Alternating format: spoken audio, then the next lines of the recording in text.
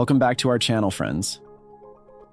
Today we are exploring the amazing world of wisdom teeth, specifically the dreaded rotten wisdom tooth. Yes, it's the kind of horror story that even you might find gives the tooth fairy nightmares. So grab your toothbrush and let's get to the bottom of it.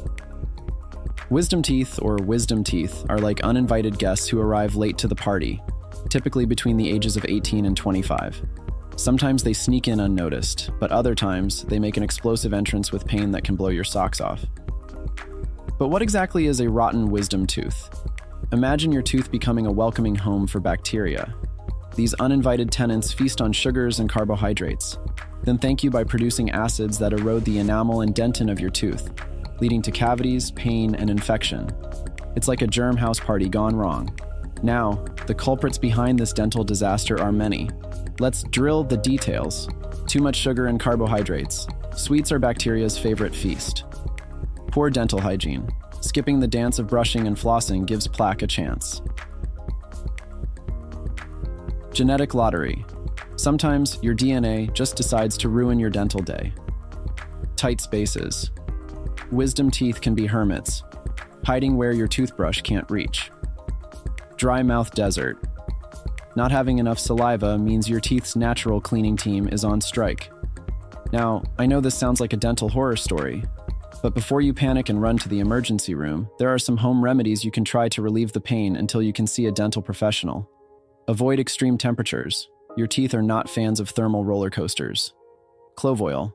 A little will anesthetize unpleasant pain. Pillow Mountain. Sleeping elevated helps keep swelling down. Over-the-counter medications. Painkillers to the rescue, but only as a quick fix. For a true path to healing, however, you'll want a dental hero. Depending upon how deep the cavity has taken hold, you could be looking at filling the void, literally. A restoration can fix things nicely if the damage is not too deep. Root canal to the rescue. If cavities have reached the pulp, it's time to call in reinforcements. Extraction. Sometimes it is better to let go and say goodbye to the wisdom tooth. But wait, there's more. Even after treating a rotten wisdom tooth, you need to maintain a rock-solid dental care routine. That means brushing, flossing, rinsing, and of course, regular visits to your dentist. Remember, prevention is the key to keeping wisdom teeth and all your other precious pearls happy. So, we conclude our expedition into rotten wisdom tooth territory.